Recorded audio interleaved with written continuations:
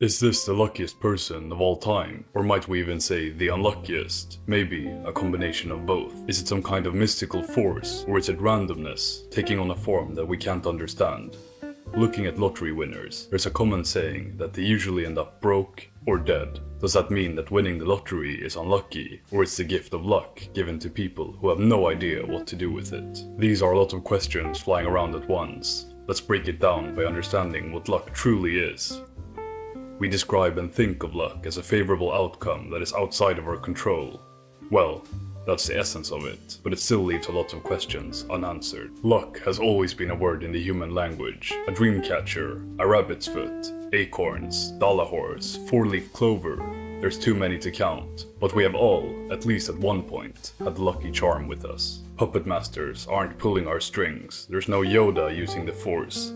Luck seems to be where chance and our consciousness combines, like a filter that our brains apply to randomness. But as it turns out, it might be how we respond to chance that can change our lives. Maybe we can get more lucky. Let's go deeper into the story of Frank Salak. He survived 7 brushes with death. The first time, he survived a bus crashing into a lake. Later, he was in a train crash up in the mountains. He fell from a plane 800 meters above ground. When driving a car, it randomly caught on fire. This even happened a second time 2 years later. 2 years after that, he was hit by a bus, and he finally swerved off a mountain down 100 meters below. He survived all of this and died of old age. But is this man lucky that he survived all the incidents? Or unlucky because he was so close to dying? That depends on how you see it.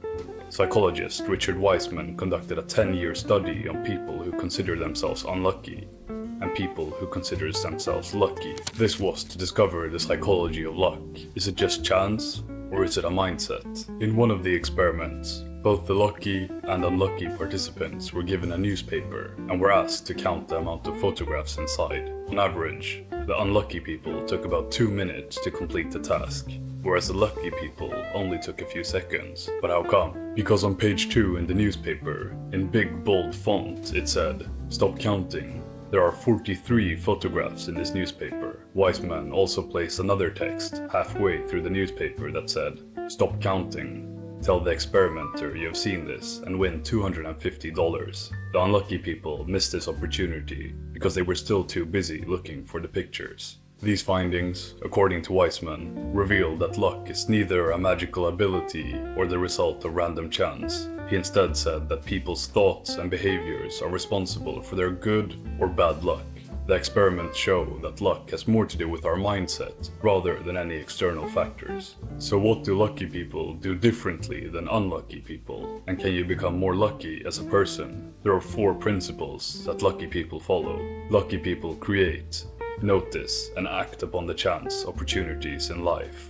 They create lucky decisions by using their intuition and gut feeling, not ignoring it and just following directions. Constant optimism. It becomes a self-fulfilling prophecy. If you think yourself as a lucky person, luck is going to come to you.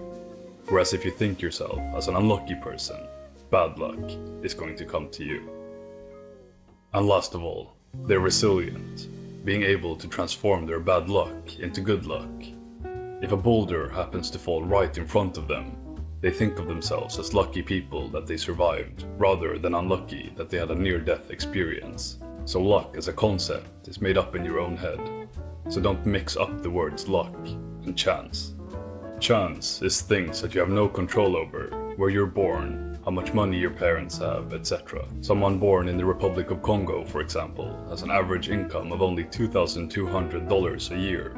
As for someone born in the US, it's around $40,000 a year. But once again, it's how you react to chance that makes your luck.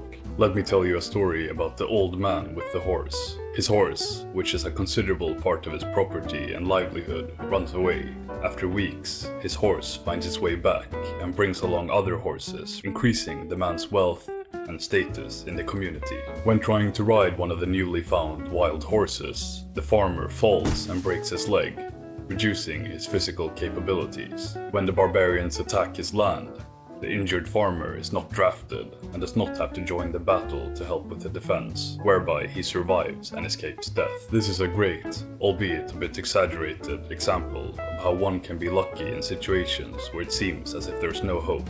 and it might even be influenced by the mindset of the person, accepting your fate and letting go. Let's go deeper into the notion that lottery winners are unlucky. When a person wins an immense amount of money, going from poor to extremely wealthy in an instant, you may think of this as a dream come true, but in a lot of cases, this marks the start of their rest of a miserable life. Their relationships falter, everyone asks them for money. Addiction is another risk.